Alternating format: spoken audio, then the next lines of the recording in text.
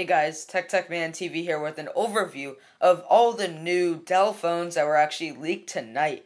And by tonight, I mean April 21st, 2010. There's 4 phones that were leaked tonight. This includes the Dell Lighting, the Dell Thunder, the Dell Flash, and the Dell Smoke. I'm going to start off this video with an overview of the Dell Lighting, which is a Windows Phone 7 phone, and all the other 3 phones are Android phones. Now to begin, let me just go over the specs of this phone before I talk about it a little more. Basically, there's a 4.1-inch multi-touch WVGA OLED display on it.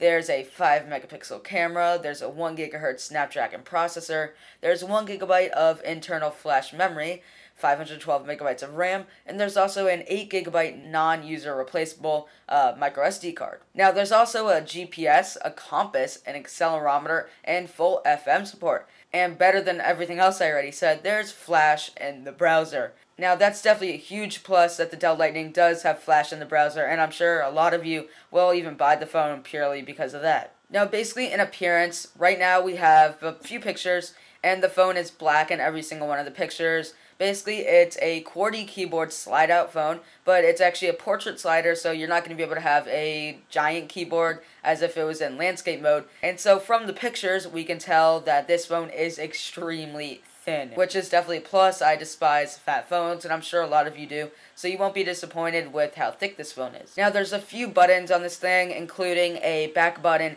and a search button, which is obviously standard to Windows Phone 7 phones. This phone is expected to come out Q4 of this year, and is also expected to get an upgrade to LTE in Q4 of 2011, which is definitely a long time from now, but just mentioning it. Now, moving over to the Dell Thunder, there's not as much known about this phone as there is for the Dell Lighting, at least at the moment. It does run Android, and it has the same exact screen as in the Dell Lighting. And if you don't remember, and you have a really bad memory apparently, it's a 4.1-inch WVGA OLED display.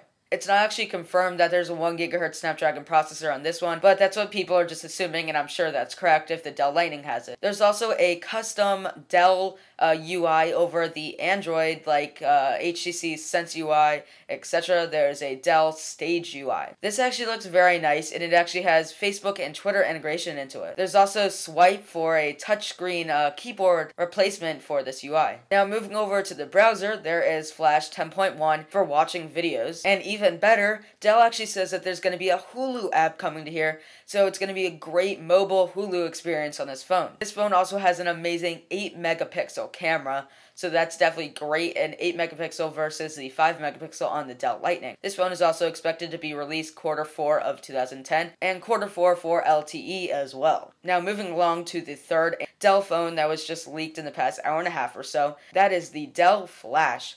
Now, the Dell Flash is running Android Froyo, the next generation / next version of Android that's unreleased at the moment. This phone has a 3.5-inch WVGA LCD display, so not as great as the other 2 phones, the Dell Thunder and the Dell Lighting, but the display is still pretty nice. It has a 5 megapixel autofocus camera that actually has blink and smile detection, which is actually pretty cool. It has 512 megabytes of RAM and ROM. It has Wi-Fi TV out, which is nice. There's also a headphone jack, Bluetooth 3.0, and all the other basic functions of a phone. It has a 800 megahertz Qualcomm MSM 7230 processor. Now, the 4th and final phone that was leaked tonight by Dell is the Dell Smoke. So there's the same QWERTY keyboard, basically the same type of QWERTY keyboard as on the Palm Pixie, and then there's the similar screen on top of it where you don't have to slide out anything, you just have the keyboard and the screen right there. And then there's volume rockers on the right.